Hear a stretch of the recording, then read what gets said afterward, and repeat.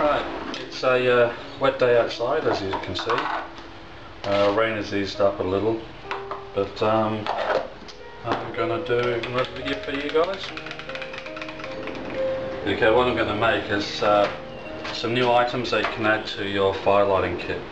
Now what you're going to need is some of these tea candles, which you can buy quite cheaply. Here we've got 20 candles for $2, so you know they're quite cheap, and some cotton balls, and a pot or a saucepan that doesn't matter if it gets slightly damaged, and that's it. Okay, one of the first things you need to do is you want to get your candles out.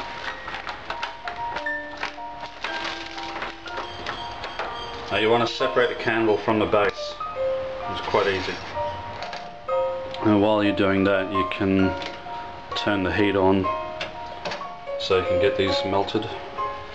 I found that a lot the easiest way to get these out is not shake them like this. Grab the wick, use that as a handle to pull the candle out, drop that, pull the wick out, drop that.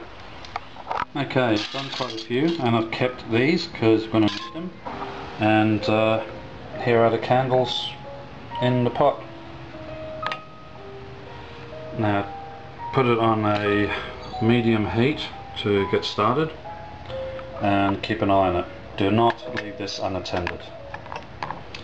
Okay, it's all melted now, and what you want to do is keep the heat on but turn it right down so that you can put the pot back at any time. Now what you want to do is add some cotton balls.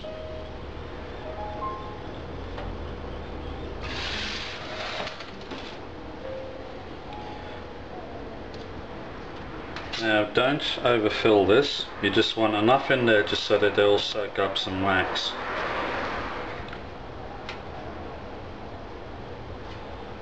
Now don't worry about all the wax spilling over, because you can scrape that off and reuse it later. Because these cotton balls are quite small, I can fit 2 into each little tea candle holder. If you have cotton balls that are slightly larger like this one, then what you can do is put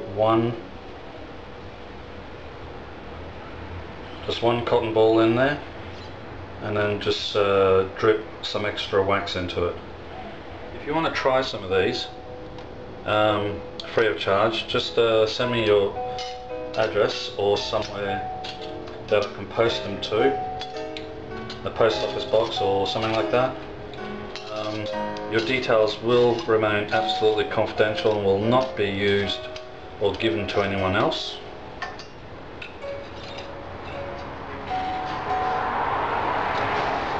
So if you want to try these, just forward your details and I'll post them to you free of charge.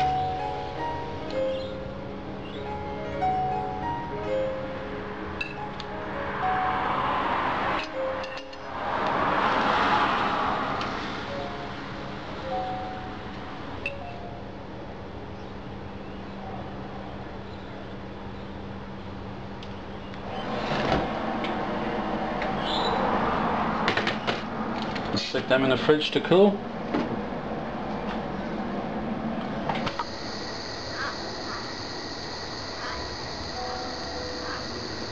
Okay, I'll show you how these are used. Get your fire steel and your striker.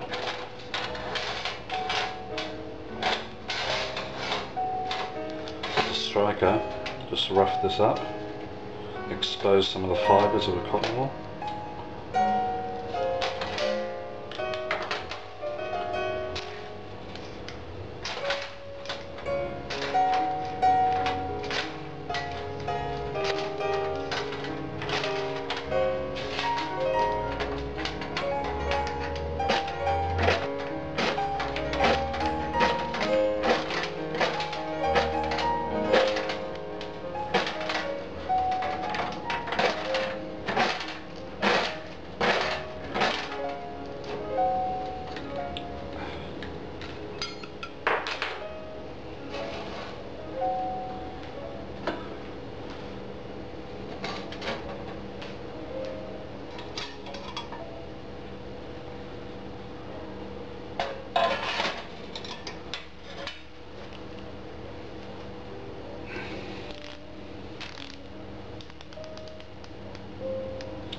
Alright, go and start timing. See how long it takes for that to boil 1 litre of water.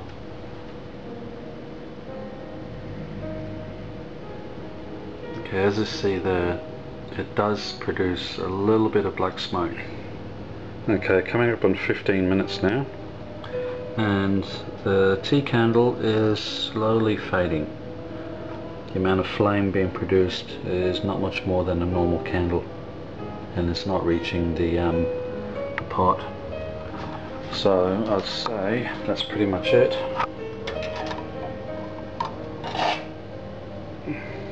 This water was just at the boiling point, and yep, it's hot. It's really hot. So this is obviously in optimum conditions, you know, indoors, no wind, no breeze. Okay, there you have it. This is similar to the one that I burnt. It didn't have much wax down the bottom, it was just the cotton balls and cells. And here's a perfectly formed one. So that one's averaging about 15 minutes in perfect conditions. Now, I would not use these normally. These are sort of things that I'd probably keep a dozen of in a small bag as an emergency backup in case you run out of fuel.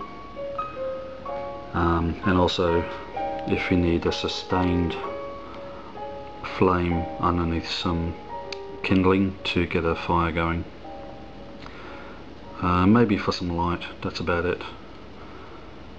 Because of the amount of soot that it produces, I wouldn't recommend using them for food preparation.